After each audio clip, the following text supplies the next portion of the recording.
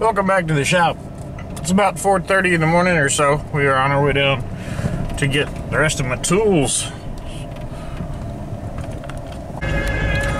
Alright, let's see how we do on gas. I got 139,455 miles on this potato.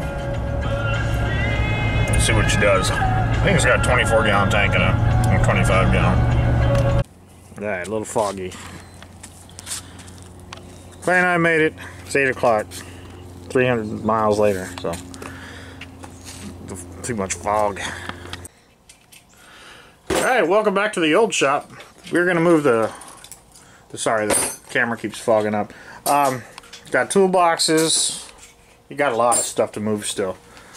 I'll get some better footage here in a little while. The camera's gonna take a while to cool down and quit fogging over, but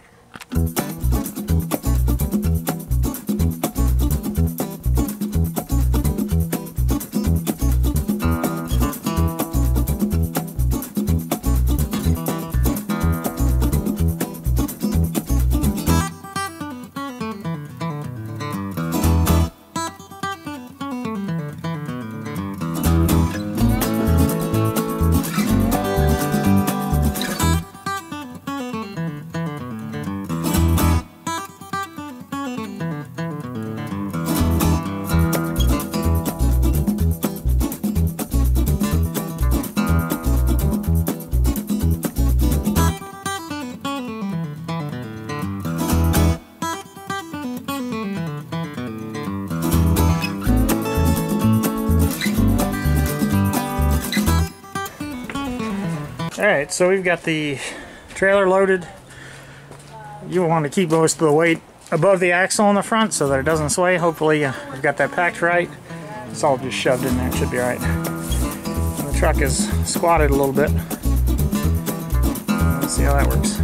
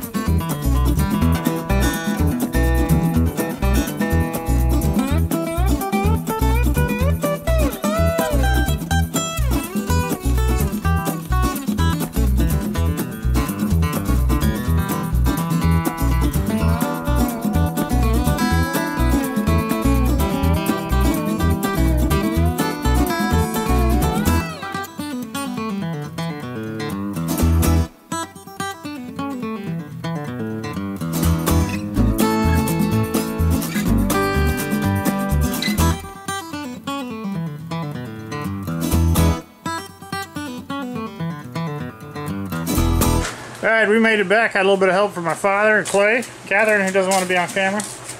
Maya was supervising. So, but we made it back. We've got the Walker Turner. So that's, I'd say, 400 pounds, give or take. And then, and you've heard me talk about the surface grinder. That weighs 1 million pounds. It's just under 400 pounds on its own, but then I have the, I think it's a, I don't know if that's a 4-inch or a 6-inch Beverly shear. That's a really nice shear. I don't really talk about it that much, but it's, at some point I'll have to figure out where I'm going to put the surface grinder, and that's not going to happen right now because I've got a whole another side of the shop that I have to sort out, and a workbench that is back in its, you know, native form.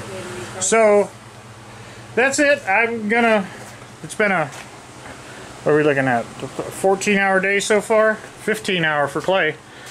So I think we're gonna call it a day, and I will put up some numbers here of the fuel mileage that I got with my trailer. That, again, that trailer that I had is a 5x8 single axle Cheyenne trailer. It towed really nicely. I had, I don't know, I would say I had the oxyacetylene. I've got a big 125 cubic foot and I believe an 80 acetylene. A pretty big rig for oxyacetylene. Now I actually have a place to use it. In the front, then a toolbox that I used to keep my drill bits in. Nothing real heavy, and then a bunch of Catherine's boxes and stuff from her old apartment. So I wouldn't say that trailer had more than 800 pounds, 800 or 900 pounds in it.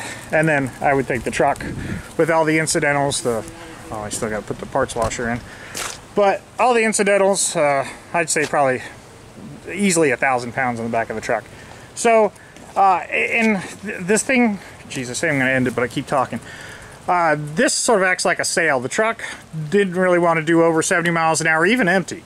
It didn't really seem to notice too much with the extra weight in it, other than it was sort of sagging. But I'm happy with it. It served me very well today, and so that's it. So thanks for watching, thanks for subscribing, and have a good weekend.